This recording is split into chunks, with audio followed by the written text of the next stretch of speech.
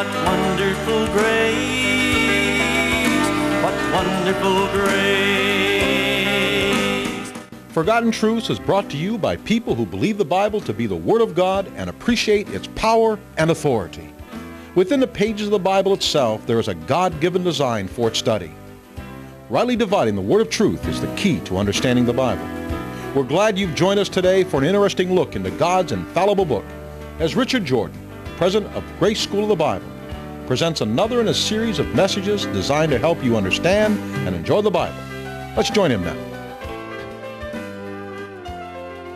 We're certainly glad you've joined us today. We trust that our time together in God's Word will be a rich blessing and help to you as we look again into the pages of the Scripture to allow the Spirit of God to teach us from His Word.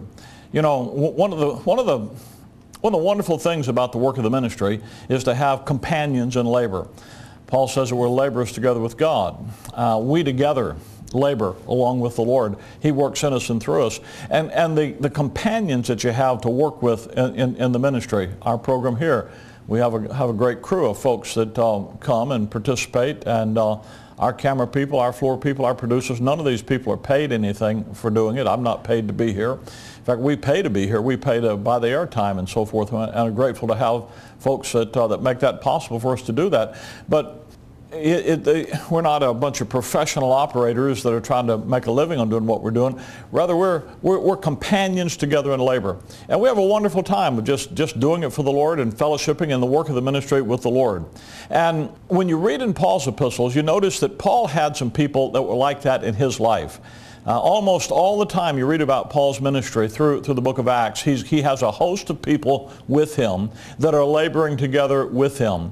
One young man, probably one of the closer companions that he had, was Timothy. He says about Timothy in Philippians chapter 2 that he was, as a father with a son, he hath labored with me in the gospel. And that's a wonderful privilege to have someone that you can consider a son in the work of the ministry. And that's not just being, I have 3 sons, and it's not just like I got 3 children.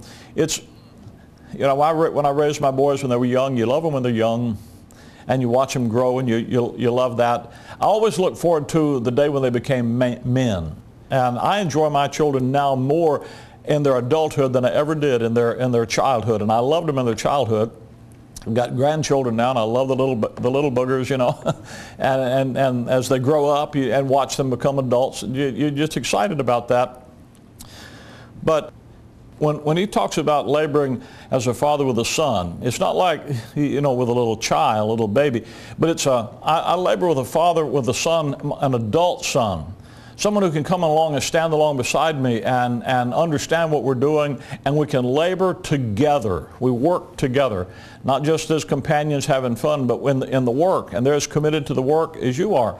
And that's the relationship Timothy had, and Paul and Timothy had together. They had a mutual understanding of God's will and God's work, and it worked in them. Another companion that Paul had, probably even closer than Timothy, probably the closest personal friend Paul had, he mentions him in Colossians chapter number 4 and verse number 14. And that's his dear friend Luke. Colossians 4:14, he says, Luke, the beloved physician. And he's talking about greeting one another. Luke, the beloved physician. What a title. The beloved. Somebody Paul loved. Somebody who's dear to Paul. That's a word that Paul uses in Ephesians when he says that we've been made accepted in the beloved. When you understand how God looks at you, you understand how much that term, the beloved, that's a title that God the Father gave to His Son, the Lord Jesus Christ, when He says, this is my beloved Son in whom I am well pleased. And when Paul says in Ephesians 1 verse 6 that He's made us accepted in the beloved, he could have said He's made us accepted in Christ, because He just said He'd chosen us in Him. And then the next verse He's going to say, in whom we have redemption in Christ. But he puts that title on the Lord Jesus Christ to remind you that the one in whom you have been accepted before the Father is the one that the Father loves. When you understand how much God the Father loves His Son, then you understand how much He loves you and me who are in His Son. And Paul takes that title of how the Father values and cherishes the Lord Jesus Christ, His Son. And then Paul repeatedly through his epistles uses that term. It wasn't just This is not just a throwaway term. You know, sometimes people say, my beloved, and they talk about, and they just use that as a term for everybody. That's not the way Paul used the term. Paul used that term of endearment because it meant something, and he understood, you're someone that I love the way the Father loves the Lord Jesus Christ. I have that kind of compassion and love and value and esteem for you. And that's the way he thought about Luke. Luke, if you go back and read the book of Acts, Luke wrote the book of Acts. He wrote the book of Luke and the book of Acts, volume 1, volume 2. Luke came into the life of the Apostle Paul in Acts 16 when he's going to go into Macedonia. And all the rest of the book of Acts, you have what if you read the record, you'll say, he says, we sailed, we did this. Luke is with Paul. Now there are a couple occasions when Luke isn't with Paul, and he just talked, but the majority of the time from Luke 16 onward, Luke is with the Apostle Paul at tremendously important times in his life. That great shipwreck that he went through in Acts 27 and so forth. Luke was there with him on that shipwreck. They'd shared some real exciting adventures together in the gospel ministry. And so Luke was very close to Paul. In fact, a fascinating verse, 1 Timothy chapter 5, when Paul makes a statement, 1 Timothy 5:18, he said, the Scripture saith, thou shalt not muzzle the ox that treadeth out the corn, and the laborer is worthy of his reward. And he said, the Scripture says that. And when he says that, he quotes two passages. He quotes Deuteronomy chapter 25, you won't muzzle the ox that treads the corn. And he quotes Luke chapter 10, verse number 17, where the Lord Jesus Christ says the laborer is worthy of his reward. Luke chapter 10, verse 7. I'm sorry. Think about that. The Apostle Paul had the author of the book of Luke with him. They were buddies. He says, this is my beloved. They were such, and Paul, when he quotes the book of Luke, he calls it Scripture. He already knew it was Scripture. You see, your New Testament, don't ever let anybody ever let you tell you that the Bible was put together in the 4th century by a bunch of stodgy old church fathers. No. Your whole Bible, your whole New Testament Scripture, the Old Testament, we call the Old Testament, the Hebrew Bible, was already established and in use before the time of Christ. When Jesus came on the scene, he authenticated and used it and called it the Scripture. But then you have the New Testament being written, Matthew to Revelation. And the books of Matthew to Revelation were all written, listen to me now, they were all written in the 1st century. In fact, they were all written, collated together in a form that you have it now in 27 books, and distributed as a book throughout all the Christian community. All of that done prior to 70 A.D. Wow.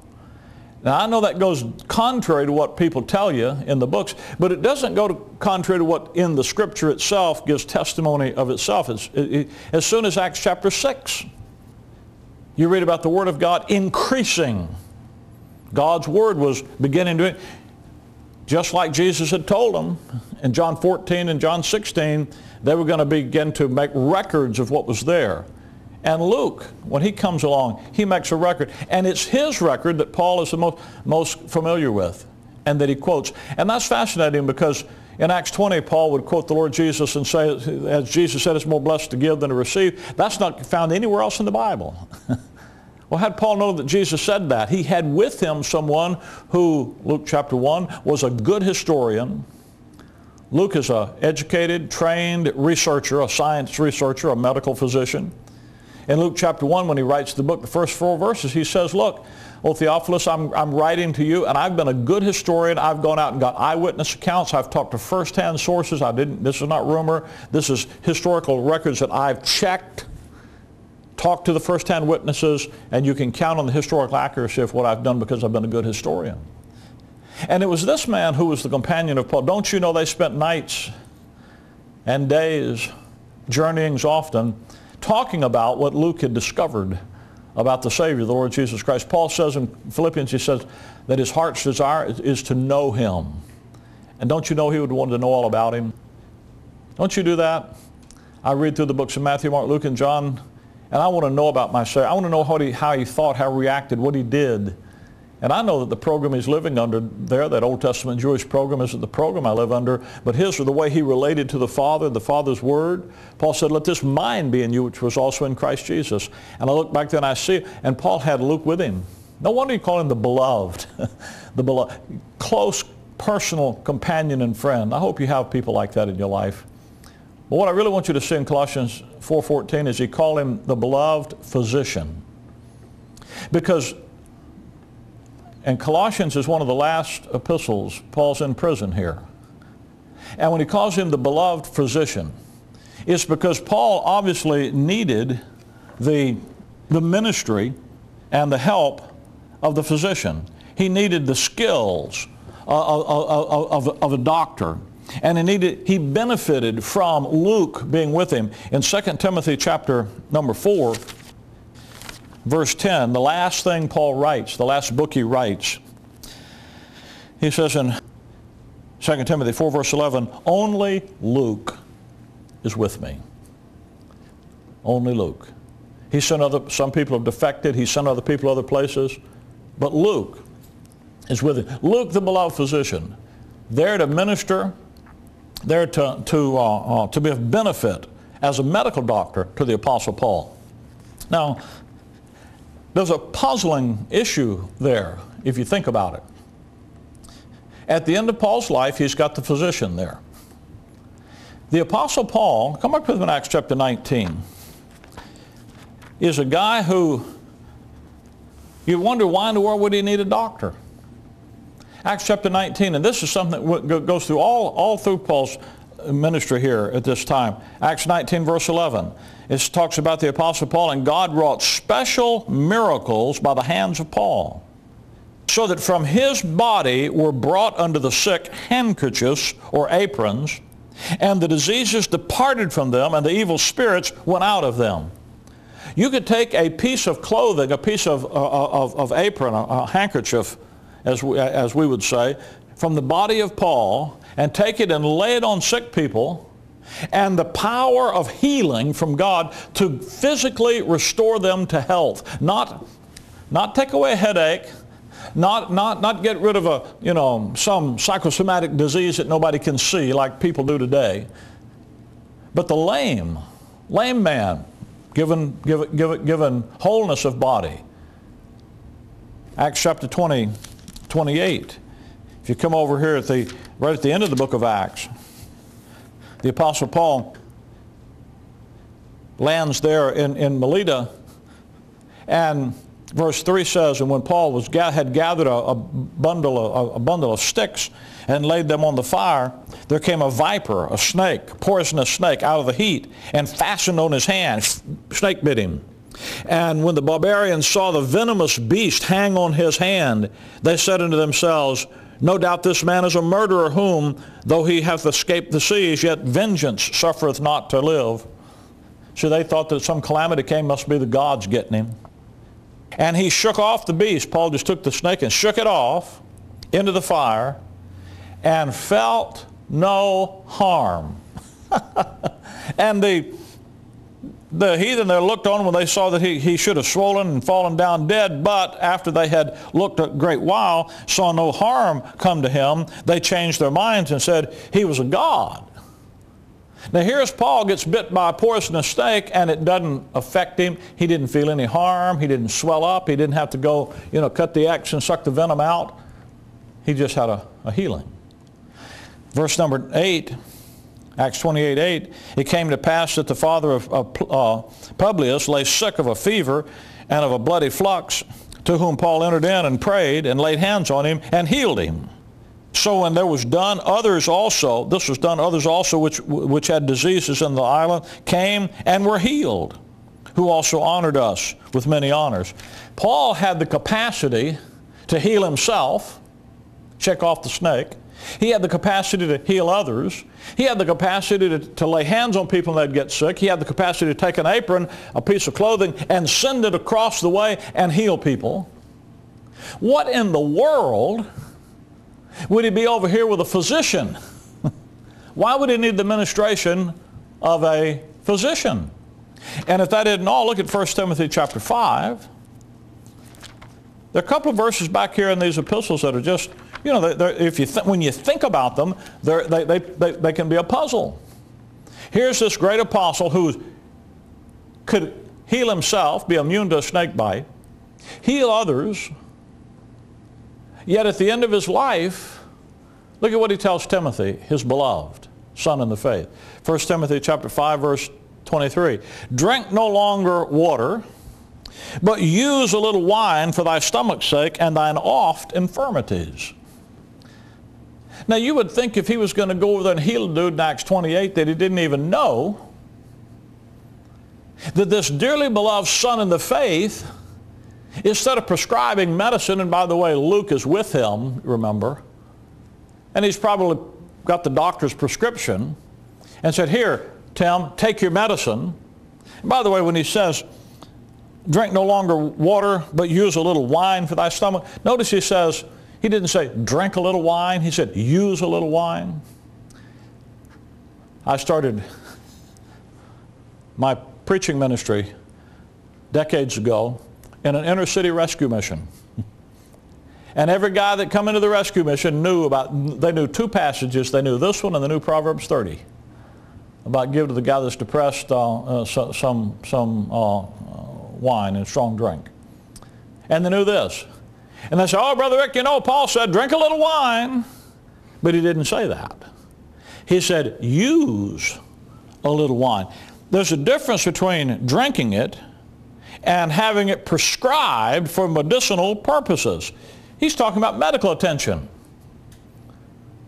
In 2 Timothy chapter 4, the very last thing Paul writes, verse number 20, Erastus abode at Corinth, but Trophimus, another one of his companions in the work, have I left sick at Miletum. Have I left at Miletum sick? Now think about here. Here's the guy at one point can heal people, send off handkerchiefs across the way to heal them, and now he's got a medical doctor attending to him, prescribing medicine for one of his dear brethren in the work, leaving another dear friend and companion in labor sick. He said, well, why if a guy can heal people would he prescribe medicine, and why would he leave somebody sick? And why would he have to have a physician attending his case? Well, the answer to that kind of a puzzlement there it really is in just noticing when these things are recorded in Paul's ministry. When you see Paul healing people, when you see Paul himself immune to diseases, that's always historically during the book of Acts. After the book of Acts, Colossians, Timothy, 2 Timothy, when Paul is saying you need to check with a doctor, seek medical attention, take your medicine, and in the end, none of it's going to do you any good. You're just going to be sick. By the way, the ultimate disease is death. The death rate's still one apiece for everybody. Paul would go into someone who was dead, Acts 20, and raise him from the dead. He had that power, miraculous power. What did he do? 2 Corinthians 12, he says he did the signs of an apostle. He had these miraculous things. That thing in Acts 19 I read you a moment ago, you notice he did special miracles. This was not the norm. This was not something that he did all the time. This was something he was doing that God gave the capacity to the apostles to do in order to validate their ministry, authenticate who they were. And if you see that temporary nature of those spiritual gifts back there in the Acts period, the gift of healing was something that was temporary in nature. When you understand the nature of those gifts, you understand why they don't carry over. Come with me to the book of Exodus, chapter number 34. And I know folks, they get all bent out of shape when you talk about something being done temporarily and that it isn't something God does forever, that he had a purpose for it at one time, that purpose having been accomplished, it's no longer in need. People say, well, Jesus Christ is the same yesterday, today, and forever. Like that's supposed to mean that he has to do exactly the same thing all the time. Now, he can do the same thing. He can do anything he wants to do. But the key is, does he? People say, you're just limiting God. No, but you know, did you ever read over in Genesis chapter 9 when God told Noah, I just destroyed the earth with a flood? Can God destroy the earth with a flood? Absolutely. He already did. Got the testimony in Scripture that he did it. But you know what he said next, Genesis 9? He said, I will never again do that. He said, I'll give you the rainbow. He had a covenant with Noah, gave him a sign of the covenant. And he said, I will never again destroy the earth with water. Can God do it? Sure, he already did it. Will he do it again? No. Why? Because he said he wouldn't. You say, well, that's just limiting God. No, God is a sovereign, free will person. He can do what he chooses to do. He's already demonstrated he can. Now he said he won't. He can do it, he just won't do it. That's not limiting God. All that stuff about limiting God, Jesus Christ today, same today, yesterday, today, and forever. You know what that is? That's preacher talk. Because they can't face the reality of the truth of what God's Word says about their denominational teaching and their doctrine that they got from their system. That's all that is. Now, if you're a searching heart, now if that's where you want to be, it's okay. I don't care. It's up to you. Be where you want to be. But if you're a searching heart and you're looking for an answer for why healing doesn't come from God to you the way in the Scripture it says it does, there's an answer for you. Exodus chapter 34, verse 10. God says to Moses, behold, I make a covenant before all thy people, the nation Israel. I will do marvels, such as have not been done in all the earth, nor in any nation. And all the people among whom thou shalt go shall see the work of the Lord, for it is a terrible thing that I will do with thee. God does these signs and wonders in Israel, made a covenant that he would do. He covenanted with the nation Israel to demonstrate and to validate their program and where they were in their program. If you go to Deuteronomy chapter number 11, he tells them, Deuteronomy 11, Leviticus 26, all the passage after passage like that. He tells them, if, Deuteronomy 11, verse number 13, it shall come to pass, if you will hearken and diligently unto my commandments, that I will command you this day to love the Lord your God and to serve him with all your heart and all your soul, then I will give you rain on your land in due season. Then he says, if you disobey me, you know what happens? I'll withdraw the rain. I'll shut up the heavens. Israel had a way to look around them at what they were experiencing and know how they were faring in God's program. Exodus chapter number 15. The healing was the same way. Here's the verse about healing. People like to quote, nobody knows where it is. Exodus 15:26. And God says to, the Lord says to them through Moses, if thou wilt diligently hearken to the voice of the Lord thy God, and will do that which is right in his sight, and will give ear to his commandments, and keep his statutes, I will put none of these diseases upon thee, which I have brought upon the Egyptians, for I am the Lord that healeth thee. Jehovah Rapha. I'll heal you and your land if you keep my commandments. You see, they had a way to look out at what was going on in the nation Israel and know how the nation was faring in God's program. That's why in Judges chapter 6, when Gideon, he says, where are the miracles? You know where they are? They weren't there. Why? Because Israel was failing. You come to the ministry of the Lord Jesus Christ. Matthew, Mark, Luke, and John. Luke 8. Verse 1, he says that Jesus went about preaching and showing the kingdom of God. Went around making them see that through the healing ministry and the demon casting ministry that he had, that he was bringing God's message to them. The healing, the signs, the spiritual gifts, all those things were designed by God to show to Israel and to those who watched, there's God's work. In Paul's ministry they did that. Through the fall of Israel, salvation goes to the Gentiles through the ministry of Paul, and what happens? The God of Israel goes out with Paul in his ministry and says, you know where Israel's God is? He's out there with the Gentiles with Paul's ministry.